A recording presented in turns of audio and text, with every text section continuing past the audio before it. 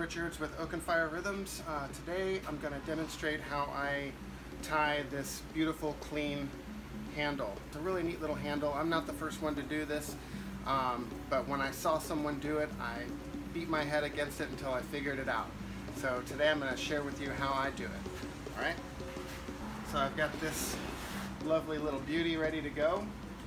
First thing I'm going to do is figure out where I want to put it. Normally I'll put it opposite the playing side so that you're not going to interfere with any strapping or anything.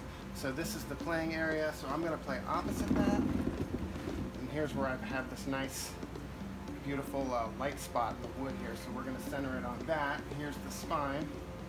So I'm going to do these two right here. I've got a piece of rope handy. Usually I'll use an 8-foot piece of rope. This is 1/8 inch because I want to do a slightly more dainty handle on here. So I'm going to pick these two. So I'm going to start here. What I do is I go in over from the top, and then what I'll just put enough rope here to make like one cradle type of knot. So I'll go over, in, I'll go under, in, and there's a good placeholder to hold us where we want to be. So then I'm going to go in again from the top. Please excuse the road noise. It's Sunday morning on a holiday weekend. Everybody's out and about.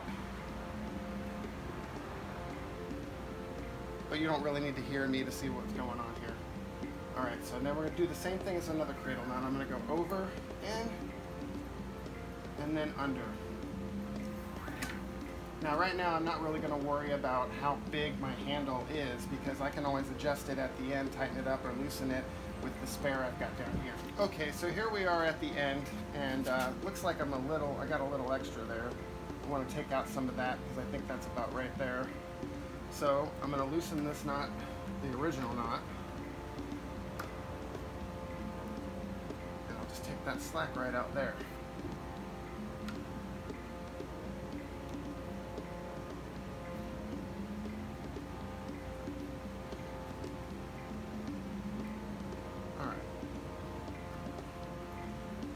So now what I'll do is I'll place a little super glue right where the ropes are going to back up there so that they're not.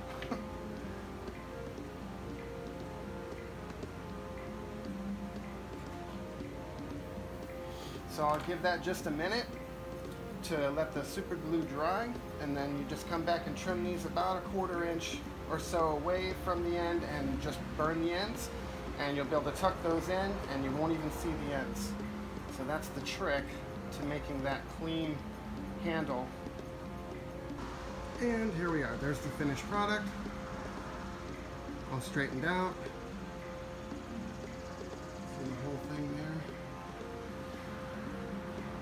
I'm going to show you the underside, which normally you won't see in photos, but there's the tie off.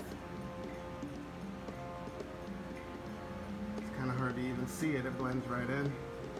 But you saw how I finished the knot, so this is Sean Richards with Oak and Fire Rhythms. Please go to our website, oakandfirerhythms.com, or shop our ready-to-ship items on our Etsy store /Oak and Fire Rhythms. Thanks for watching.